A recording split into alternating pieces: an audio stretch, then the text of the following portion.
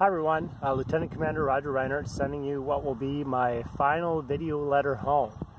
So as you can tell by the blue water behind me, I'm no longer in Qatar, where I was the last time I gave you an update. I am now in Norfolk, Virginia. After Qatar, flew to Germany and was there for 4 days, basically just decompressing and practicing being a civilian again.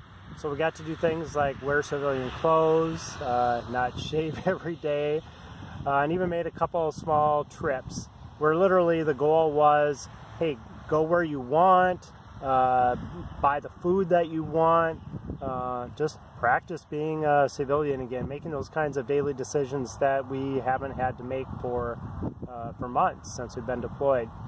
From there we then flew to Baltimore, so that's the first place that I set feet in the United States, and then down to Norfolk, Virginia.